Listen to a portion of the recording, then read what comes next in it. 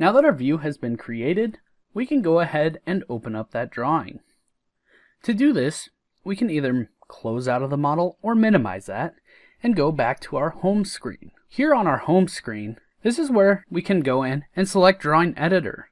That is going to be this icon here. We'll go ahead and single select that.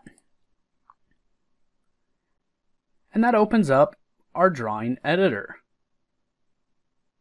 Now our Drawing Editor here is going to be where all of our drawings are lived and can be accessed. Right now, it is trying to open up or look at our details. Well, at this point, we have not detailed any of our members, so that is why this is blank. We just need to change our selection here from Select Details to Erection Views. Once I select that, we can now see our AB plan, and we can go ahead and select that and say OK.